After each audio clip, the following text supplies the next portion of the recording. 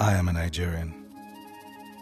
My loyalty is to my nation, which extends to my brethren, and the multitude of people who make up the thousands of tribes and villages that form this great land.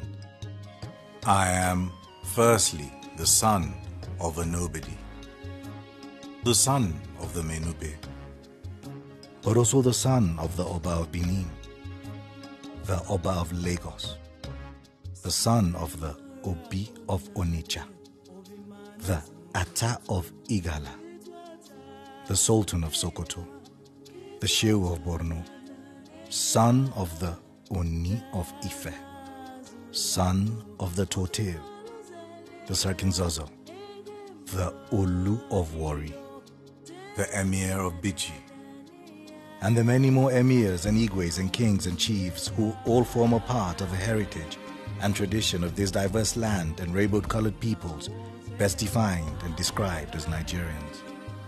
I am simply a city boy without an ethnic preference. I am a Nigerian.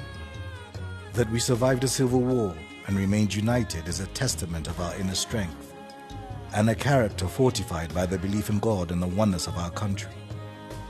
Because I aspire to travel the world and allow myself to breathe in the air and be exposed to the many different ways of life and cultures of people does not sway me from my foundation and the truth that no matter where this journey ends for me, I shall always remain and continue to be a Nigerian.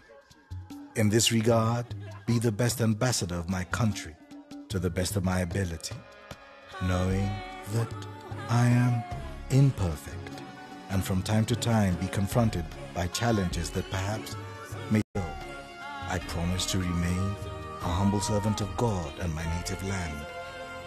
I will always be amazed knowing that soil I walk on today once upon a time was also walked on by a Kanuri merchant, an Igbo trader, a fisherman from the Niger Delta, even orphans that have come from the north, the south, the east, and the west.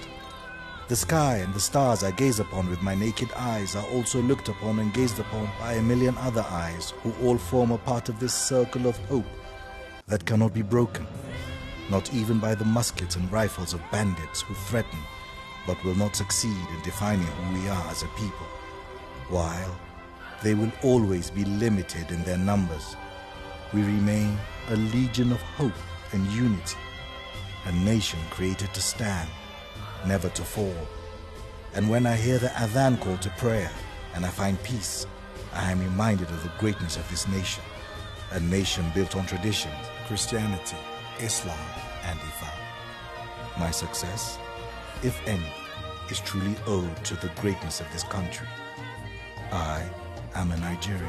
While my prayer remains to serve my country, my hope, wishes, and desires are to leave a legacy that will not only inspire, but will be of renewed hope for generations to come.